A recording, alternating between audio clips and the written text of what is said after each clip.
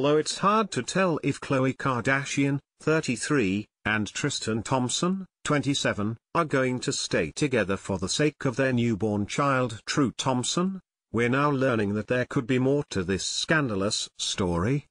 Tristan's father Trevor Thompson has come forward to claim he had enough material surrounding his son and the Kardashians for a best-selling book.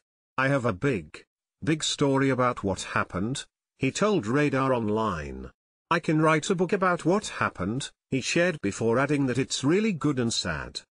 Tristan and Khloe appeared to be the ideal couple together before photos surfaced allegedly showing the baller and a woman, since identified as Lainey Blair, entering his hotel room together just days before the birth of his child. Not long after, a clip surfaced from October in which he is allegedly shown kissing one woman and motorboating the breasts of another.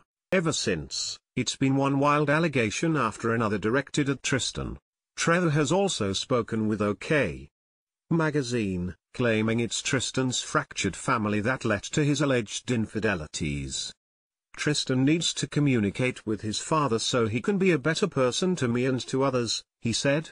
"If Tristan was communicating with me, these problems would not happen. Mothers can't get through to the son the way the father would be able to."